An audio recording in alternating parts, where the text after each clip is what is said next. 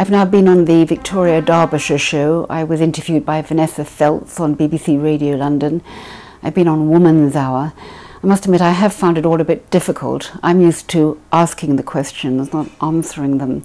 And I found it emotionally quite difficult too, because up until now I've been deliberately almost in denial about my condition. I don't ask the doctors all the questions, but my journalistic colleagues have been probing.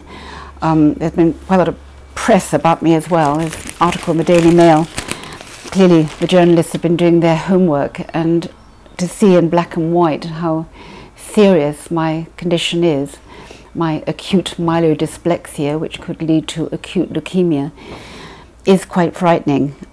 Funny enough, with all this press and attention, I've had to come to terms with my condition maybe more readily than I would have.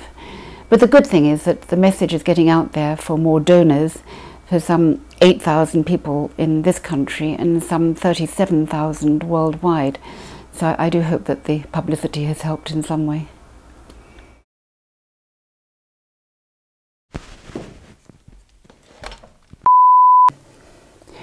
I was commissioned to write a book shortly before I was diagnosed.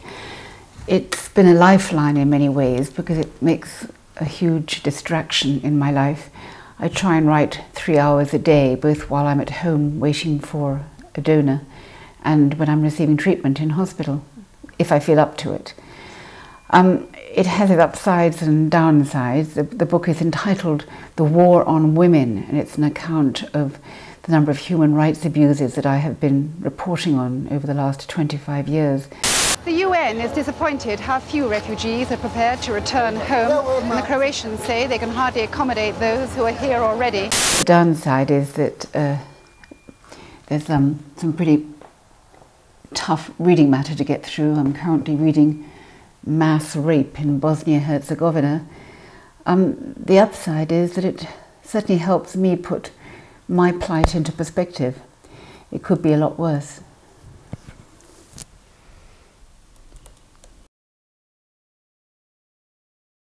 More experience, no worries. Experience than me.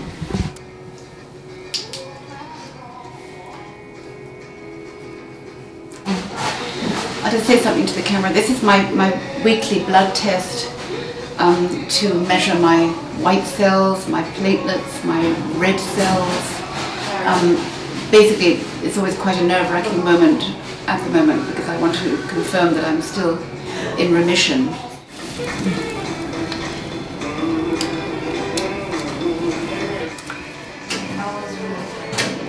I don't understand why so many. Why so many? So we take one to see what your neutrophil count's doing and your platelet and your hemoglobins. So we're assessing your immune system and your ability to clot and things like that, which is important to know. These are my blood results. Yeah. And I'm getting quite good at interpreting them. The neutrophils are good, 2.5. Mm-hmm. The platelets are going really slowly, 56. They should be 80, shouldn't they? I'm getting very good at reading my blood counts now. It's funny how I knew nothing about hematology 4 months ago, and now I reckon I'm a bit of an amateur expert. So it looks as if the important ones, the white cells, the neutrophils are doing well, my red blood cells are doing well. There's something called platelets are still very low, which in many ways is good news because they won't allow me in for a third course of chemotherapy until my platelets go up.